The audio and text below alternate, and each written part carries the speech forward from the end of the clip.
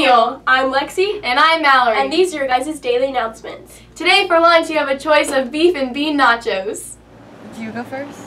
Okay. Attention Hawks, math, chemistry, and physics tutoring will be offered after school Tuesdays and Thursdays in the library from 2:45 to 3:45. Grab a snack after school from the cafeteria and head over to the library for help in math, physics, and tutoring. Centennial teachers will tutor students and it is absolutely free. See your counselor or Mr. Anderson for more information. It's Amnesty Week in the library, and all overdue library books will be checked in or renewed without fines until Friday. No fines have been charged to students' accounts this year, but at the beginning of next week, students could be assessed a late fee of 20 cents per day per item for books checked out since the beginning of the semester.